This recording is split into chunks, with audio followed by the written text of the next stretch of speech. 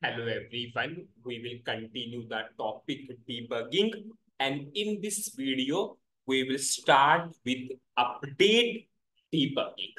Now what is update debugging?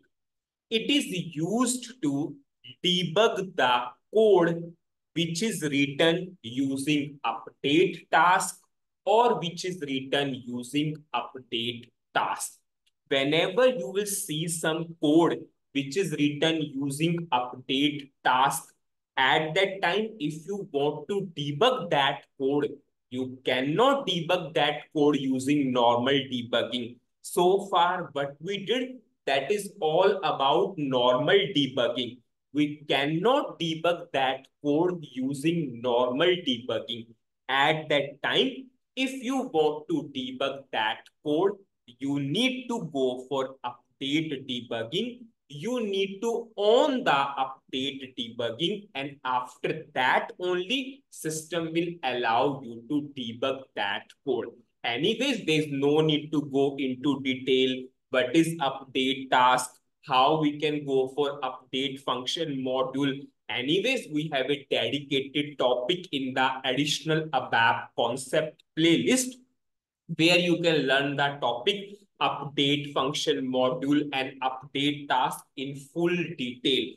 Here we have only target is if you want to debug or some logic is there which is written using update task, how you can go for debugging or how you can go for update debugging. This is our major motto of this particular video. Suppose I will go for simple example. Suppose I have this program. In this program, if you see, this is the function module.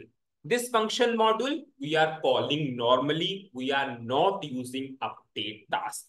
After that, have you seen we have this function module and we are calling in the update task.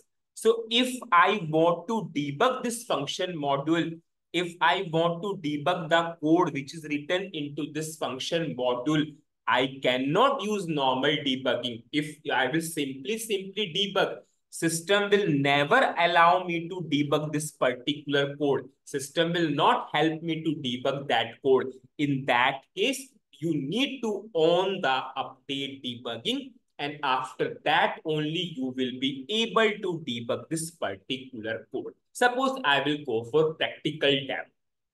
I am putting a breakpoint. I will go for run. Suppose I'm going for some sales order number. Suppose I'll go for any sales order number. I will go for execute. I'm just showing that demo, yes. Desktop 3, most preferable desktop. Now, as of now, this is normal debugging. This is normal debugging. And this is our function module, which we are not calling using update task. So if I want to go or if I want to debug the code which is written inside this function module, I will simply do F5. Have you seen this is the code inside the function module and we are able to debug. Suppose if I want to come out F7. Now you want to debug the code which is written inside this function module. But this function module we are calling in the update task. Now, if I will do F5, have you seen we are not going inside the function module? If I want to debug the code inside this function module, how we will debug that code? That is our major motto. In that case, you need to own the update debugging. So how you will own the update debugging? I will simply run again. Suppose I am going for input. I will go for execute. Now I will simply desktop 3, most preferable desktop.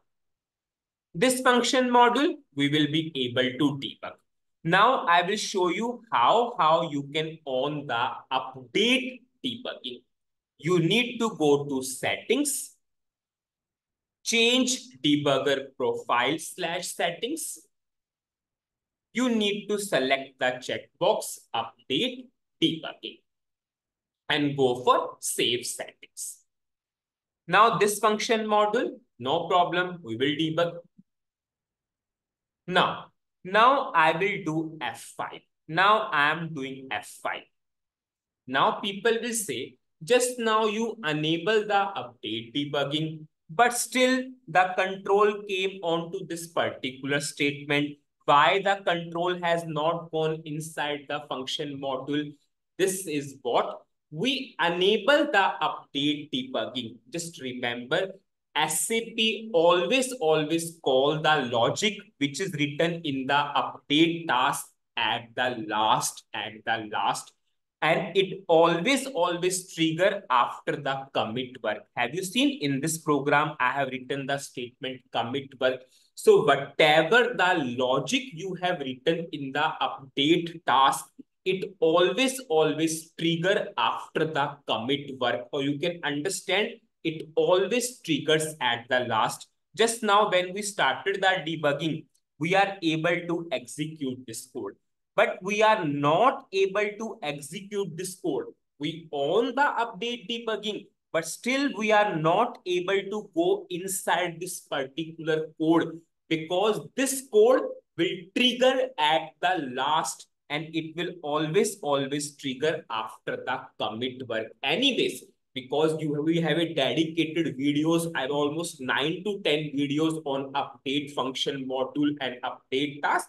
From there, you can go for full detailed learning. Our major motto of this particular video is, if you have a logic written in the update task, how you will debug that particular code. Now, whenever commit work will execute, now I am doing commit work. Now you can see we are getting a message, update debugging has been triggered. Now system will again enter into the debugging mode. And have you seen, now system enter into the function module. This function module will call in the update task. If I will show you the code, you will understand. If I will go to the program, you can see this is our program. And now system enters into this particular function module, Z update underscore table. Now we will be able to debug this particular code. Previously, we are not able to debug this code because update debugging is not there. So what is the summary of this particular video? In this video, I explained how you can go for update debugging, or what is update debugging. Update debugging is used to debug the code which is written using update task. After that, I showed you one demo program. In that demo program, this is our normal function module, which we are not calling using update task. So we are able to debug that code. After that, when I came here and I did F5, at that time, a system is not going inside this particular function module. So if you want to debug the code which is written inside this particular function module, firstly, you need to on the update debugging. But after on the update debugging also, I'm not going inside the function module, because SAP, whenever you will go for execution, SAP will not trigger the code which is written in the update task. SAP will trigger the update, SAP will trigger the code which is written using the update task at the last. It always triggers after the commit work. And in the update function module additional ABAP concept playlist, we have a dedicated topic on update function module, update task.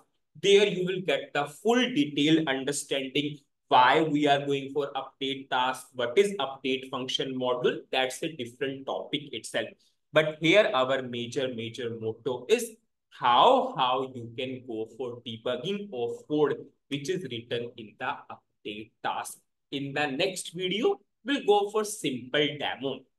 We will create a function module, or we will call that function module in update task, and I will show you, yes, how we can go for update debugging so that you can at least try a sample program. So that's it in this video. Thank you.